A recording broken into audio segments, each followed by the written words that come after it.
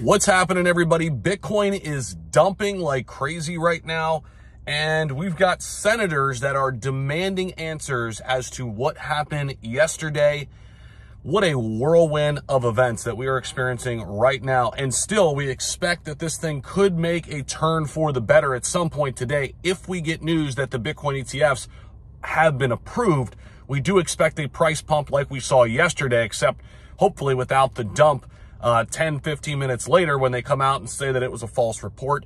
By now, you guys probably know what happened yesterday. A tweet was sent at 4:11 that now it looks to be a hack, okay? It has to be a hack, at least that's what they are saying. And actually, the support team at X came out late last night and actually confirmed this. This was a big deal. They came out and basically said, yes, it was a compromised or hacked tweet. It was not something that was just scheduled or something like that, which was shocking to me. In and of itself, they gained control of the account right back 20 minutes later. And now we've got a lot going on. We're going to talk about the price of Bitcoin in this video, what the hell's happening with that, and altcoins are running despite Bitcoin dumping, which is just crazy. And we've got new information, first congressional letters regarding yesterday's hack hit Gary Gensler's inbox, with more expected to trickle in today. We should be hearing more about what exactly happened, and there is more than meets the eye that we just saw yesterday. So senators, a couple of them, J.D. Vance and Senator Tom Tillis, demand explanation for the SEC's errant announcement of the approval of spot Bitcoin ETFs. It looks as if they did not have two-factor authentication on their account, on their SEC account over on X, which is just absolutely absurd. Make sure you have that on. That is essential. Make sure you have that on right now after this video. Quote, "It is unacceptable and the agency entrusted with regulating the epicenter of the world's capital markets would make such a colossal error." And again, senators demanding explanation for the SEC's errant announcement of the approval of spot Bitcoin ETFs. Now that we know that that is a hack, it's not necessarily their fault, altogether, but we've got to talk about these markets and what's going on, because if we head over to some of our sources where we're tracking the prices right now, Bitcoin is under 45,000. That's right, under 45,000 right now. We are down 4+% in the last 24 hours. Bitcoin down to 44,900 and some change. But Ethereum, which is selling off a little bit, still up in the green here today, up 2.61%. You've got Polygon up 2+%, and some other cryptos as well. Optimism up 9% still in the last 24 hours. Lido DAO 16%. So you're seeing some altcoins run. Arbitrum 9+%. MakerDAO 5%, 6% actually. Aave 5%. Synthetics 8%. Bonk still up 9%.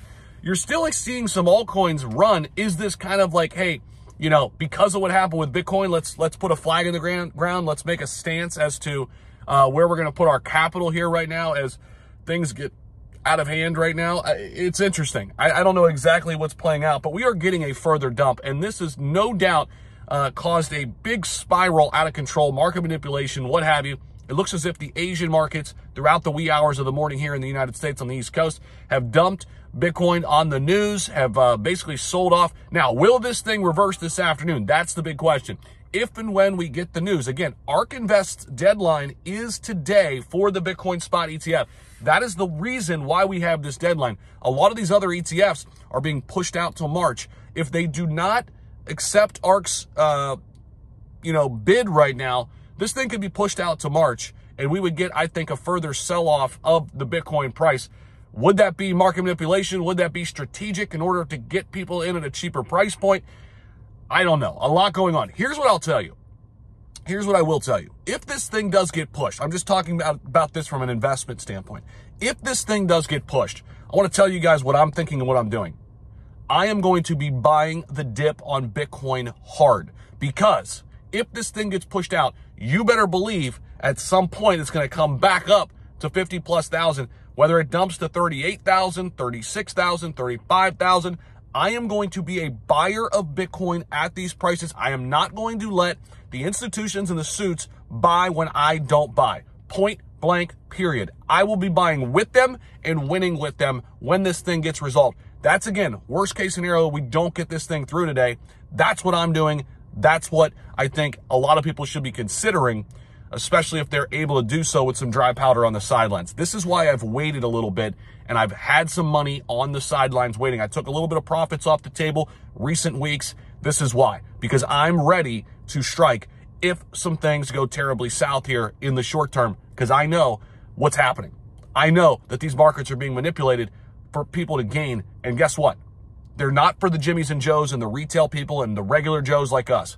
It's for the big shots, but I want to be in there with them and be ready to strike when they do. We'll be covering this throughout the day. I got a lot of things going on today, but I'll be keeping a close eye. More videos will be coming. Make sure you guys like, comment, subscribe down below. Drop in the comment section right now. I want to hear your thoughts after you smash that like button. Wild, wild things happen in crypto. Absolutely, absolutely insane. We'll see you in the next one. Peace out.